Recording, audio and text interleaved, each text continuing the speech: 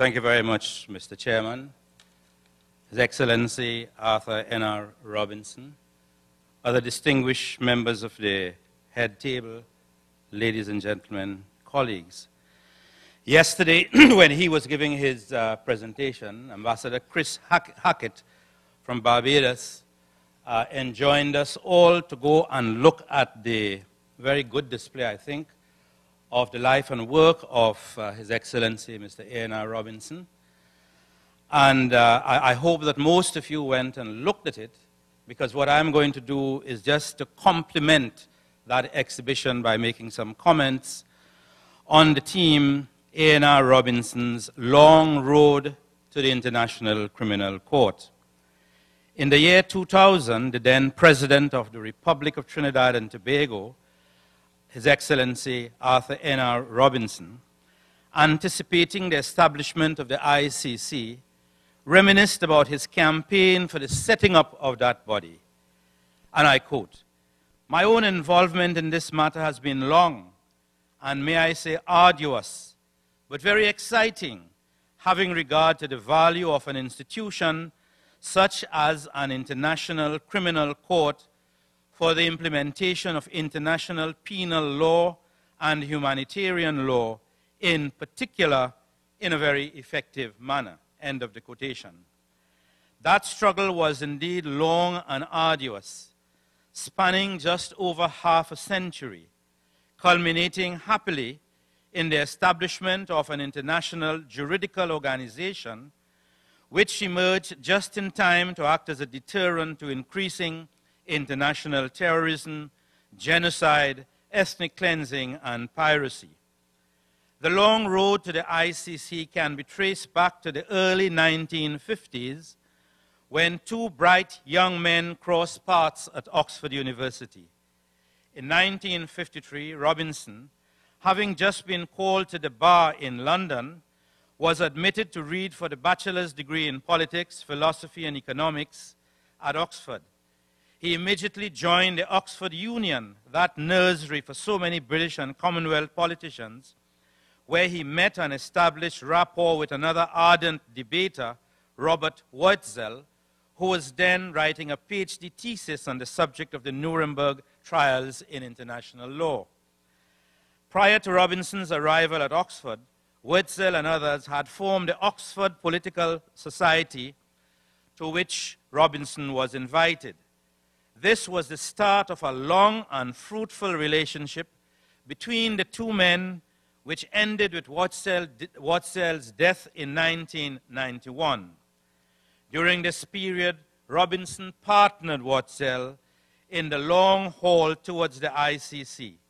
In 1971, Wurtzel invited Robinson to a conference in Racine, Washington, whose purpose was the setting up of building blocks for the ICC. On that occasion, Robinson planted a blue spruce, which grew sturdily as the ICC also advanced. 3 decades later, when the ICC had become a reality, Robinson was invited once again, this time without Wurtzel, to celebrate the new birth. The spruce, a sapling in 1971, now a 30-foot specimen, overshadowed the gathering in April 2002. That evening, Robinson confided to his diary, "This was a most satisfying moment for me." And that spruce is part of the pictorial exhibition that is there in the library. When you go, you'll see the spruce still there. This successful establishment of the ICC was due in large measure to the harmonious relationship which developed between Robinson and Wurtzel. During the late 1970s, they had both shared fellowship at Harvard University, when much of the research work was done.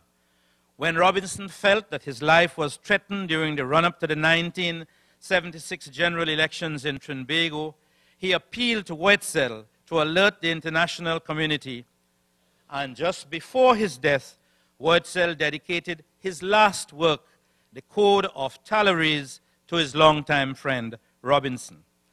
A second major influence on the road to the ICC was Robinson's time at Oxford. The young scholar interacted with eminent literati such as the historian Max Beloff and the philosopher Isaiah Berlin, and he found time to interact with leaders of the Mau Mau struggle in Kenya, led by Jomo Kenyatta, himself a former activist in the UK. Robinson became actively involved in the debate about Europe's African colonies.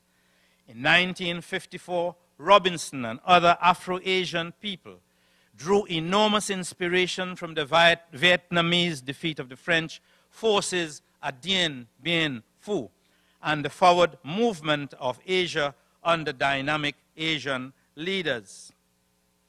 And then in the next section, which I'll have to truncate considerably, I talk about the period in the Caribbean when Robinson was growing up and when he entered politics. This was a time when colonial peoples worldwide were breathing the fresh air after the long and dreary Second World War, which had provided a convenient European pretext for the withholding of political reforms in the Caribbean. Now, in the aftermath of the war, leaders were emerging to organize struggles everywhere. George Padmore, Kwame Nkrumah in Africa, Nehru and the followers of Gandhi in India, and Sukarno in Indonesia. In the Caribbean, there arose leaders such as Fidel Castro, Eric Williams, Norman Manley, Alexander Bustamante, Grantley Adams, Cheddi Jagan, and A.N.R. Robinson. Nelson Mandela, only 8 years older than Robinson, had blazed a trail for his generation by resorting to armed struggle, which resulted in lengthy trials from 56 to 61, followed by an equally long incarceration from 1962 to 1990. Caught in the spirit of the times, Robinson did not tarry long in the wings. In 1956, he joined Eric Williams to form the People's National Movement, serving as that party's first treasurer. In 1956, he had his first taste of electoral politics when he fought against Fargo, A.P.T. James, who had occupied the sole Tobago seat in the parliament from 1946. And now in 1956, Robinson was challenging him, and he was beaten by Fargo by just 240 votes.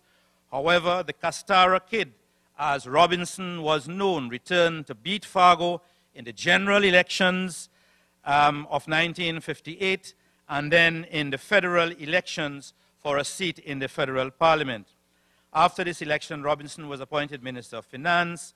In 1966, when there were two contestable seats in Tobago, Robinson won the Tobago East seat, after which he became Minister of External Affairs, a position which he held until 1970 when he broke with the PNM in the aftermath of the February Revolution of that year and the Army Revolt in April 1970. And then I go on to talk about Robinson's ascendancy until he became President of the Republic, a position which he held until March 2003.